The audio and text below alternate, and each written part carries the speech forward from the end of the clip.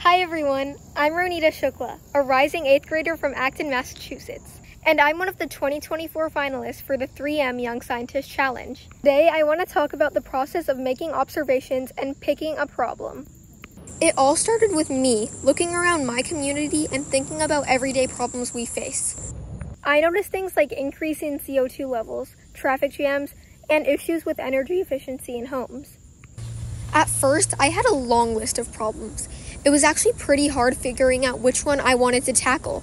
I mean, they all seemed so important, but I knew I had to focus on something that I was passionate about and had the chance to make a big impact. After a lot of brainstorming and talking with my mentor, Ann Gilman, I decided to focus on the increase of atmospheric CO2 levels.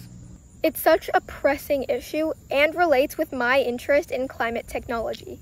Plus, I had some really cool ideas for solutions, like spirulina, which I will mention in my later vlogs. The whole process really made me appreciate the work of a 3M scientist, especially after talking with my mentor, Ann Gilman, and hearing her real passion for science. I think what motivates them to solve problems is their passion to make a real difference in the world. They see problems we face every day and use their skills and creativity to come up with an innovative solution. I think it's all about improving lives and making our planet a better place. For me, being part of this challenge is about more than just solving a problem. It's about learning, growing, and contributing to a better future.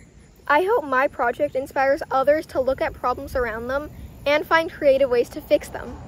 So that's just a peek into how I made observations and found a problem to work on. It has been an incredible learning experience, and I can't wait to share more with you on my amazing journey. Thanks for watching, and stay tuned for more updates on my project. Bye!